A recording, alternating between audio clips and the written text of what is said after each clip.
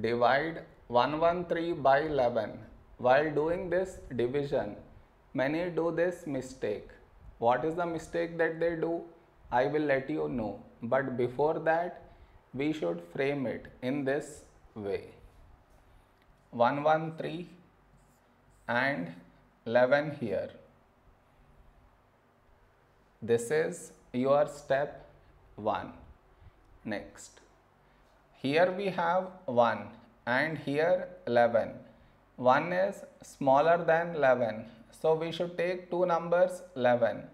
When do we get 11 in 11 table? 11 ones 11. Now you should subtract 11 minus 11, 0. After this, bring down the beside number, so 3 down. After this step, the mistake happens, and the mistake is this. Here we have 3 and here 11.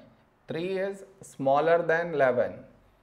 So what many do is they directly put dot and take 0,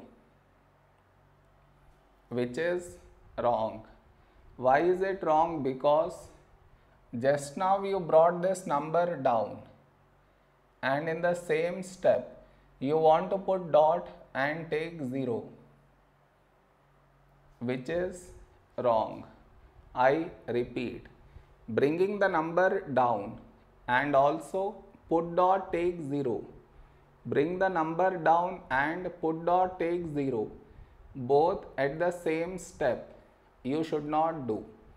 Instead, what you should think of doing is, which number should we take here? If I take 1, we will get 11. But 11 is larger than 3. So what we should do is, we should take 0. So 11 into 0, 0.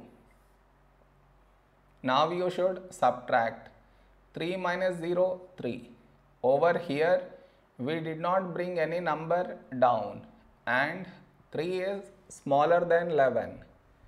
So now you can put dot and take 0. So 30. A number close to 30 in 11 table is 11 2s 22. Now you should subtract. We get 8. And continue the division. I am not doing that. Did you understand where does the mistake happens? You should not do that mistake.